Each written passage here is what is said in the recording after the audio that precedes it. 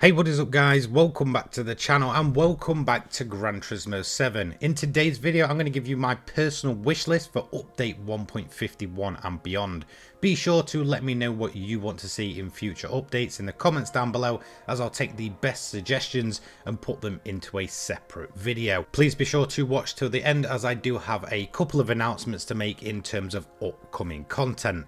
Anyway, let's get straight into it with point number one. This is something that has really bothered me since 1.49, and that is inconsistent physics. So the change I'd like to make here would be to make them consistent. Now, something that I've noticed when it comes to the car since update 1.49 is that the physics are very inconsistent from car to car. Some feel like they've had a massive overhaul and feel much better, others feel absolutely terrible, and some feel like honestly they've not really been touched. It really is quite a disappointment to jump into a car to realise it's just as bad as it was prior to the physics change. So for me, the consistency across all vehicles really needs to be there to make the most of the new physics, and the ones that are genuinely just terrible really need to get a fix sooner rather than later, as that is a lot of content that is completely irrelevant at this point, with a bunch of cars really not suiting the new physics engine. So maybe a few tweaks here and there. Whilst the physics are definitely better, I do feel like there just isn't a consistency across the board. Point number two is going to be a real world track. Now this is something that I was expecting with the prior update. I thought, do you know what? Honestly, surely it's going to be a real world track at this point. There's a bunch of leaks, a bunch of hints there and there, and there was nothing to say that a original track was going to be remade. And to be honest, it was an original track that not many people would have necessarily asked for. That doesn't necessarily mean it's a bad track, but I definitely feel we're due a proper real world racetrack. If we look at the prior ones, we've had Grand Valley Highway, which again wasn't necessarily the best received. We then had the snow track at Lake Louise, and then of course the most recent one with Eiger Nordsvond. So definitely feels like at this point in time we're due a real world racetrack, with the last one coming in November 2022 with Road Atlanta. Since then, absolute radio silence, and I feel like we definitely need to get building up with those more real world tracks. Next up is going to be tuning related, and for me this has to be drivetrain swaps. Now this is something that I find quite bizarre that's not in the game yet. Of course we have engine swaps, we have a bunch of different tuning parts from extreme all the way to sort of street and such like that, but there is one thing that is massively missing, and that is drivetrain swaps. I honestly thought this might have come with the Spec 2 update, but it just wasn't meant to be, especially since we've had the tuning system unlocked and a lot less RNG like than it was when the game first launched. This is something that I feel like would be key to just getting more longevity out of these incredible models in GT7. Say for example, swapping a front wheel drive car to rear wheel drive, four wheel drive, etc. Just opening up that accessibility to every single car in game will just make it absolutely insane. So just to prove the versatility of drivetrain swaps, we could use something like a Honda Civic Type R, turn it to four-wheel drive, engine swap it, and then make it a full-blown makeshift rally car. Anyway, let's move on to the next point. This is something that's really bothered me since day one, and I think a lot of people as well, is that the RNG in this game just needs to be removed. Things such as the invite system is absolutely daft at this point. When we think about the likes of the Bugatti Chiron, the Aston Martin Valkyrie, they are all clearly available since they're post-launch cars. However, we have the likes of the Veyron and of course things such as the Aston Martin Vulcan, which are, you know, kind of locked behind these invitation systems, and it just doesn't make sense that the others are not locked off but these ones still are. It should be so easy to get rid of them, and this is something that they have done in the first month of the launch of the game as a sorry gift to all their players. Things as well such as the roulette wheel really need fixing so that it isn't completely fixed against the player as the worst reward possible 9 times out of 10. Again, just things like that would improve the overall user experience. Honestly, this is something that the fan base is going to continue to bring up.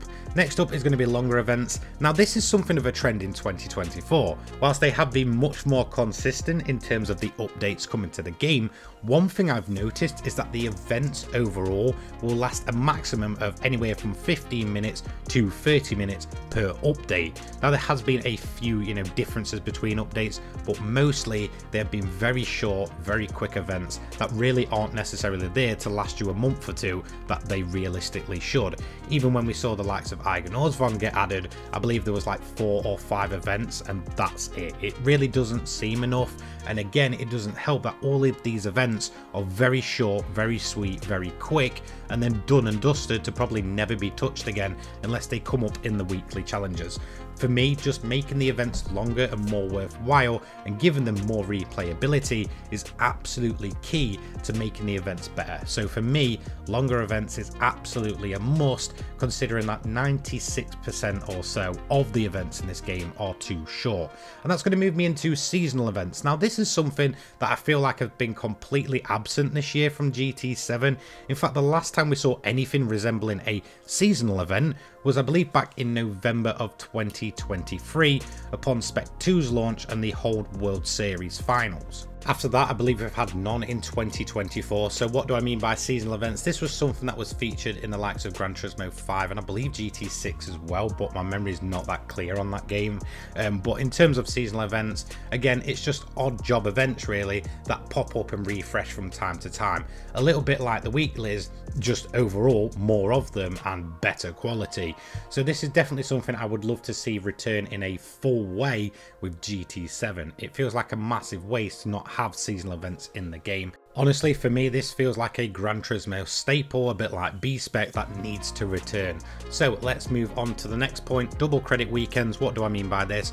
Of course, this has been sort of treated as a live service game, quotation marks, and honestly, I feel like just every now and again, maybe once a month or even every couple of weeks, just putting double credit weekends on for everything in game will draw a lot of players back. One of the main criticisms of this game is the economy itself, in that it is a lot more against the player than previous GT titles. So for me, every now and again, just putting it on as double credits, especially considering they've proven they can do it, since the payouts of some of the daily races from time to time do get boosted, it would make total sense that they just double the amount of credits you can earn for that weekend, get a bunch of players back and get them enjoying the game and buying the cars they want. So for me, this feels like an absolute necessity, especially if they're claiming it is a live service game now. So just like this point, let's keep with the economy of GT7 for the next point, and that for me is going to be removing the microtransactions. I think we all know that it failed absolutely spectacularly when it came to microtransactions in this game. One thing that really does bug me is a full price game with microtransactions added in. It makes literally no sense, and from every single news source that I've seen, it absolutely flopped with GT7, not really making them any money with this microtransaction stuff. Honestly, we're 2.5 years into the game. Either change it to like it was in GT Sport, where you just pay for that specific car, or entirely remove them. At the end of the day, they're a failure. Your fan base doesn't want them. They're not really that necessary. Just get rid of the microtransactions. It really doesn't really bode well or leave a good taste in my mouth when it comes to a full price title having these things crammed in. Although I am curious if there is anyone out there that actually does enjoy having these in game.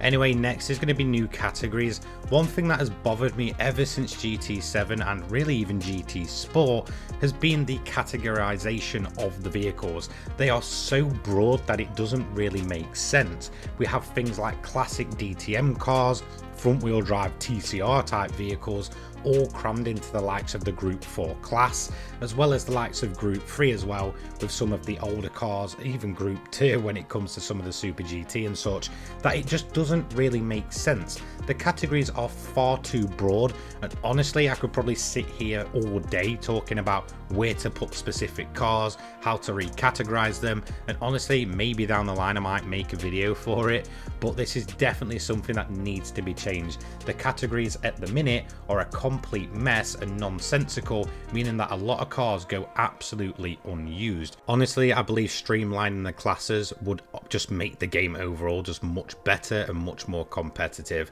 And finally, this is one that has been massive since update 1.49, the whole PP error fix. So what do I mean by this? If you've been tuning any of the classic cars in GT7 and you're trying to produce some drag builds, high power builds, then you will probably have run into this. Essentially what happens is, if you do the engine swaps, try and do some big power builds, you will end up with the error, and it cannot be calculated and cannot be used or driven, and it's an absolute nightmare to actually go ahead and fix it. I think on one hand it's to try and stop glitch builds, but at the same time it's absolutely making a bunch of high power cars absolutely irrelevant, and it's extremely frustrating, especially if you're like me and you like making drag builds, drift builds and all that stuff with many different cars in the game. Typically it does only necessarily affect some of the older cars in game, but it isn't out of the realms of possibility that it can affect almost anything. Again, it does seem like a bit of a massive mess when it comes to what will necessarily cause it. So there you go, that's my personal 10 things. Don't forget to leave yours in the comments below, as I'll be putting them into a separate video just to ensure they're different, and things such as specific cars and specific tracks I'm not necessarily going to put in, as again I could sit there all day talking about what cars I want and what tracks I want to the game.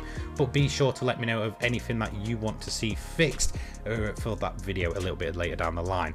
Now anyway, I did mention at the start of this video to wait till the end, as I do have a few plans coming for the channel in the upcoming weeks, so let's just quickly talk about that. I put a poll out the other week, I believe about a week ago or so, just asking what you guys wanted to see from the channel. Now, one of the overwhelming votes was of course for the money grind week. Now what I'm going to do is go ahead and of course cater to you guys that want to see that content. So for the next upcoming 7 days, I'm going to have a money grind week. Of course, the likes of the weekly challenges and that will still all be here, but it will be purely focused around monetary gain, builds with the new cars, glitches, you know, just making as many credits as possible. Then the week after, this is one that I'm genuinely looking forward to do. I'm going to do a top 5 and top 10 week, looking at all different cars, tracks and all that kind of stuff. But again, those do take a lot longer to make, so I may have to spread that out to a couple of weeks. And then I'm also going to go into, after that, a JDM week, American Muscle week and all that kind of good stuff. So I am bringing themed weeks back to the channel. This is something that I used to do previously. I really enjoy it, and it does allow me to focus on certain topics over an entire week's period on the channel. So I hope you guys will join me for those. A massive thank you to everyone that put the votes forward for that, and a massive thank you to everyone watching this video. I hope you have a fantastic rest of your weekend. Take care guys, peace.